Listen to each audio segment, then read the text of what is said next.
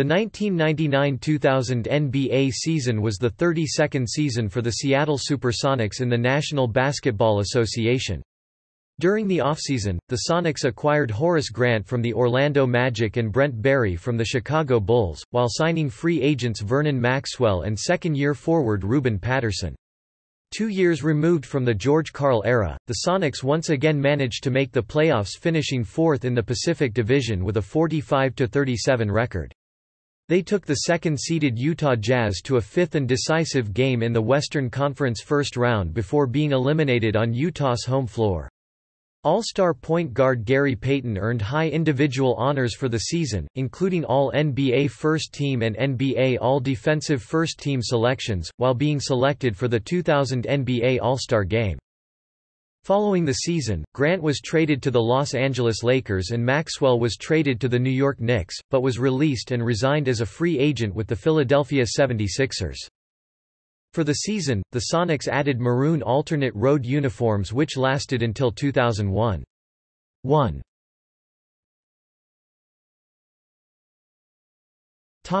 Offseason.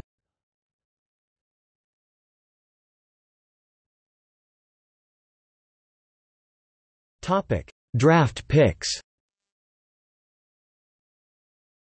The 1999 NBA Draft saw the Seattle SuperSonics with the 13th and 41st overall picks, the latter of which was acquired by the Denver Nuggets. With the remaining pick, the Sonics selected Duke University's Corey Maggette, regarded by some as the best pure athlete in the entire draft. On draft night, the Sonics traded Maggette to the Orlando Magic, along with veteran players Billy Owens, Don McClain, and Dale Ellis. In return, the Sonics received veteran forward Horace Grant, a three-time NBA champion with the Michael Jordan-led Chicago Bulls 1991–1993. They also received 2 future second-round draft picks, No. 42 in 2000 and No. 42 in 2001 in the deal.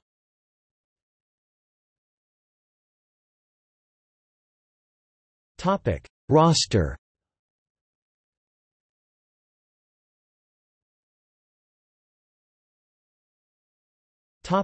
Regular season.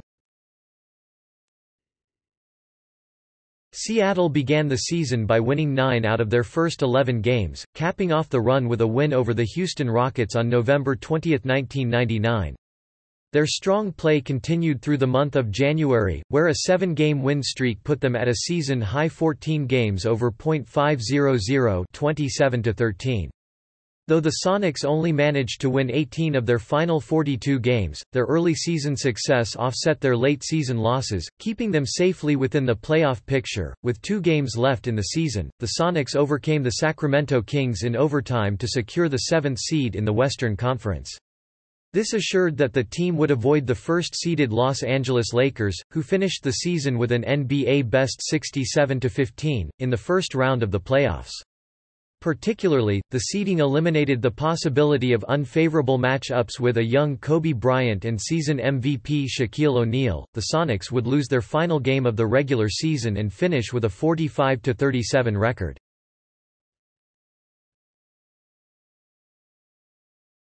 Topic: Season standings. Z clinched division title. Y clinched division title. X clinched playoff spot. Record versus opponents.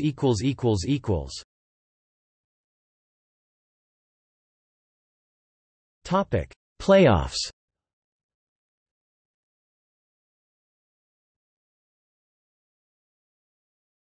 Topic: Western first round. 2 Utah Jazz vs. 7 Seattle SuperSonics. Last playoff meeting, 1996 Western Conference Finals. Seattle won 4–3. Topic: Game 1. Game 1 of the Western Conference first-round series between the Sonics and the Utah Jazz ended in a 104–93 victory for Utah. The game remained relatively close throughout the first half, with the Sonics leading 25–22 after the first quarter and Utah leading 52–49 after 2. However, the third quarter proved to be costly for Seattle. Led by forward Karl Malone, the reigning MVP of the league, the Jazz would go on a 22-8 run to start the period, giving them a 74-57 lead with 4:15 left. Despite a small rally to begin the fourth quarter, the Sonics would never get closer than 7 the rest of the game. Malone went on to score a playoff career-high 50 points in the victory. At the time, it was the 26th highest playoff point total in the history of the NBA, inserting Malone into the ranks of players like Jerry West, Wilt Chamberlain, and Michael Jordan in single-game playoff totals. All-star guard Gary Payton scored a team-high 24 points for the Sonics, but was limited to 11-29 shooting. Seattle's Vin Baker also shot the ball poorly, making only 4 of his 18 shots while struggling to guard Malone all night.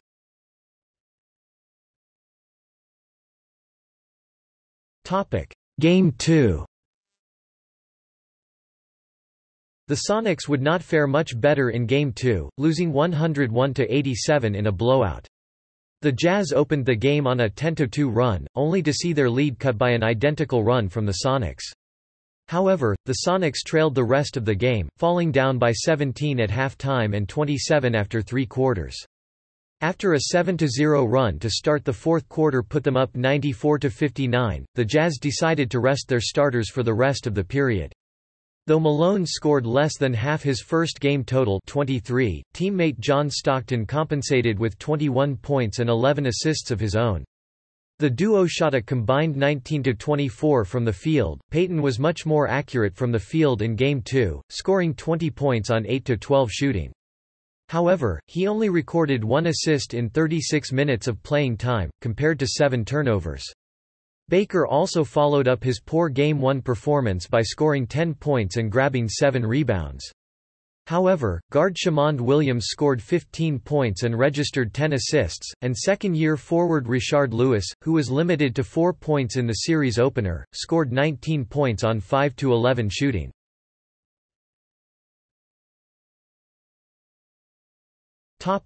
Game 3. Seattle would pick up its first victory of the series at home, taking Game 3 by a score of 89-78 and avoiding a series sweep in doing so. This ended a 6-game playoff losing streak for the Sonics, earning them their first victory since May 1998. Utah kept the game close until halftime, trailing by only 4 after the first quarter and by 6 after the second. However, Seattle would take control in the third, using a buzzer-beating jumper by Ruben Patterson to put them ahead by 12 going into the fourth. Though the Jazz eventually pulled to 66-59, the Sonics subsequently outscored them 19-5 to go ahead by 21 with 3:06 left in the game. This would seal the victory. Seattle came out much more aggressive in Game 3, out-rebounding the Jazz 46-38 and shooting 36 free throws to Utah's 18. Payton paced his team throughout, narrowly missing a triple-double with 23 points, 10 assists, and 7 rebounds. Baker broke out of what many viewed as a slump to post 15 points and 11 rebounds, and Lewis made 3 of 5 three-point attempts on his way to 14 points and 10 rebounds. For the game, Utah arguably had only one bright spot in Malone, who scored 30 points on 12-19 shooting. However, he was called for a technical foul late in the second quarter, giving him 2 in his last 3 games. Head coach Jerry Sloan and teammate Armin Gilliam also picked up technicals. Stockton could not repeat his Game 2 performance, making only 1 field goal in 8 attempts the entire game. He did, however, record a game-high 13 assists.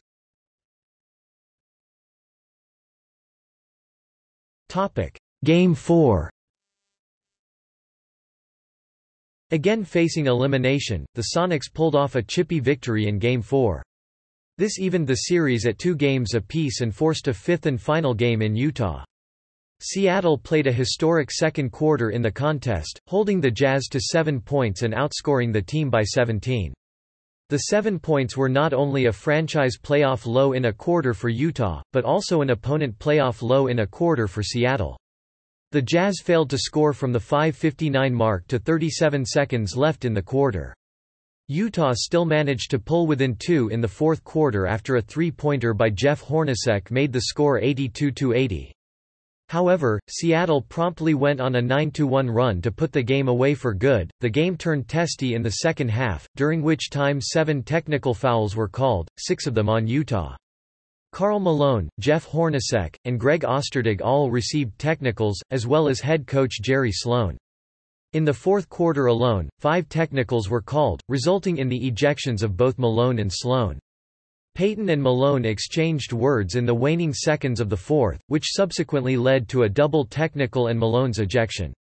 However, Payton refused to comment on the details of the exchange. Payton recorded his first career playoff triple-double in the game, registering a career playoff high 35 points, 10 rebounds, and 11 assists. He added a career playoff high 6 steals to round off his impressive performance. Vin Baker scored 18 points to go with 9 rebounds, and Rashard Lewis added 20 points in the victory. Malone had 23 points and a game-high 14 rebounds in the loss, but also had 6 turnovers.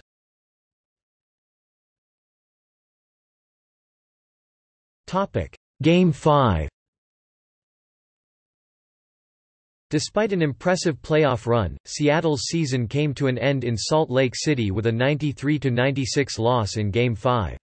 Seattle trailed 79-70 going into the fourth quarter, but a 9-1 Sonics run pulled them within 1 with 8:12 left in the game. The score was 92-89 with 2:06 to play before Jeff Hornacek tipped in a Karl Malone miss to make it 94-89.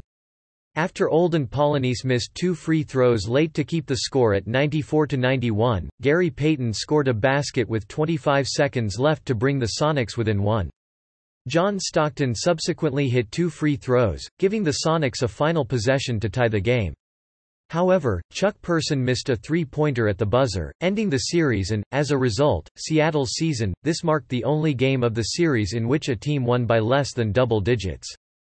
Malone scored 27 points on 13-24 shooting, capping off a series in which he averaged 30.6 points per game. Stockton added 17 points and a series-high 15 assists in the victory. Payton had a strong game once again, recording 27 points, 6 rebounds, and 9 assists. Rashard Lewis added 20 points on 8-15 shooting. This gave Lewis a 15.4 ppg average for the series, nearly doubling his 8.2 ppg average for the regular season.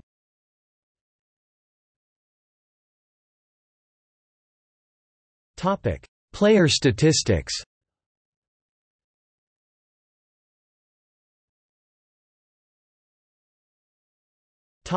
Season.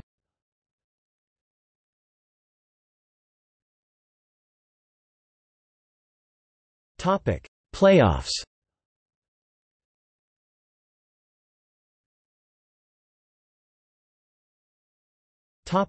Awards and records.